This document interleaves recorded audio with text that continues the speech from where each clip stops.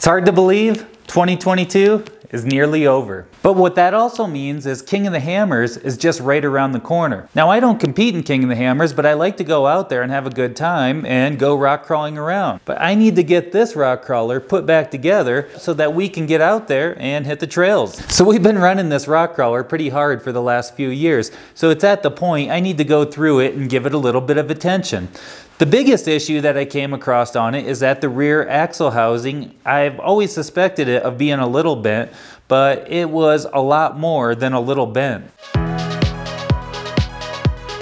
The number one way I found that the housing was bent is the axle shaft was actually rubbing inside the housing. These bolts kept working loose, and so I pulled the axle shaft out and found that it was rubbing inside of the housing. That was my first indicator that the axle housing was bent. This is a Yukon chromoly shaft. It's a little bit thicker right here than the stock shaft is. So what I did to get by for the meantime was I stuck a stock shaft back in there. I didn't have time to go back through and build a whole new axle, so I got by with the stock one for quite a while, actually a couple years of running a lot of trails. I ran another little test here just to see how bent it was, and what I found actually blew my mind. I can't believe that it didn't give me more problems than it did, because it was really, really bent.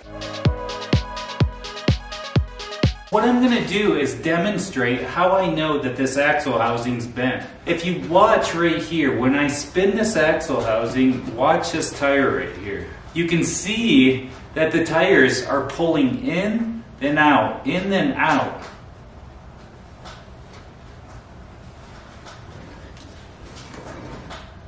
And that is how you can tell if an axle housing's bent.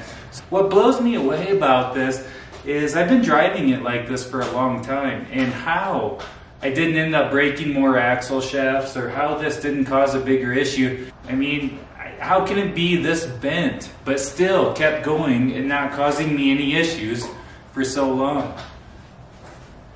I'm just going to start fresh with this housing. This axle housing I got from my friend Gabe Wellfelt. It's got a very nice truss on it that goes all the way to the end. So the only reason my old one didn't go all the way to the end is because I cut it down for clearance, and it made it a little bit shorter. So I didn't think it would matter that much, because there are other axle trusses on the market that don't go all the way to the end. So I didn't think it would be that big of a deal. But in the long run, it still ended up bending. This one I'm getting ready to put under this right now, and this is going to be one of my projects this winter.